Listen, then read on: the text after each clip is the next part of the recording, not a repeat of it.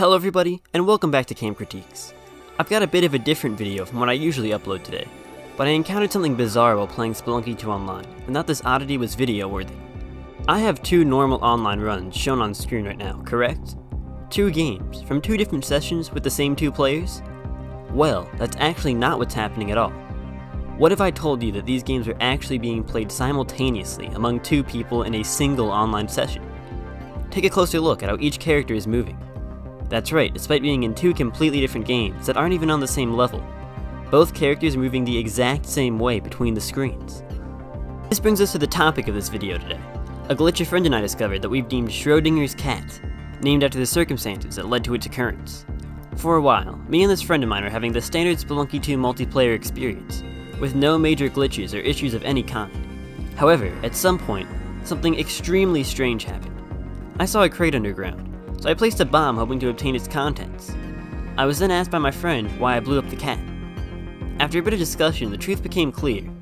Somehow, someway, we'd ended up in a level that had generated almost exactly the same, except where he saw a cat, I saw a crate.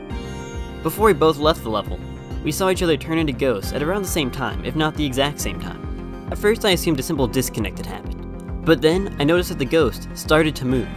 To those unaware, when a player disconnects from an online Spelunky 2 session, their ghost remains until the remaining players progress to the next level, though it does not move aside from being dragged along by the screen borders. As I moved to the next level, my friend's ghost did not disappear, so I seeked out the nearest coffin and used it to revive him. Somehow it worked, and he was once again moving in my game. I thought maybe he was an AI, a hired hand in disguise like the result of cloning a player with the clone gun. However, the more I looked at his movements, the more I noticed something was off. He was jumping against a wall, randomly whipping, making no progress whatsoever, and eventually he placed down a bomb, killing himself. It was here that I realized what might be happening. I asked my friend if he had placed down a bomb, and lo and behold, he had. He had seen similar oddities with me, so we decided to stream the games for each other over Discord. Here we were able to confirm our suspicions. Each and every one of our movements lined up exactly between the two streams, though we were in entirely different levels in entirely different games. Upon this discovery, we were dumbfounded for a multitude of reasons. Obviously, the delay of online on PC supposedly happened because of desync issues, but I've never heard of any desync on the level of this. I was under the impression that the generation of Spelunky 2 levels was based on a set C that should generate a level the same exact way every time. Seeded runs are an option, and the daily challenge is also something they offer. But having two levels that are identical, aside from what was placed on only one tile, makes it seem like it may not truly be the case.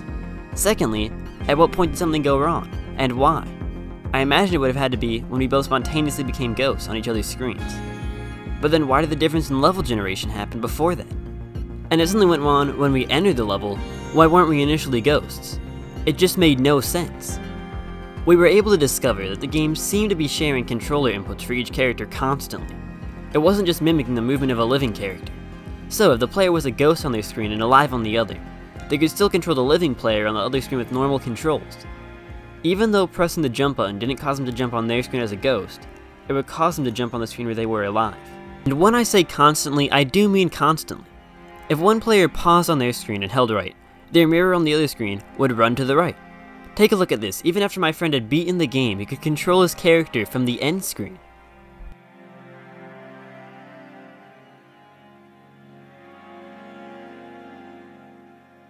Sadly, this is when our experience with the glitch finally ended, as finishing a run boots you out of online in Spelunky 2. But there was no indication the game would end any earlier despite these massive problems. They persisted through multiple runs, multiple deaths, multiple different levels for both of us. We were able to play for a solid 30 minutes. I'm still completely perplexed by this glitch, and my friend is too. We've never encountered anything like this before, and we still can't comprehend how this could even happen. If you know anything about what could have caused something like this, please let me know in the comments. I'm dying to learn more. And if you enjoyed this video and think you'd be interested in my critique style content that I usually do, I'd really appreciate it if you'd like the video, subscribe, comment, and or watch some of my other stuff. Thank you all for watching and have a great rest of your day.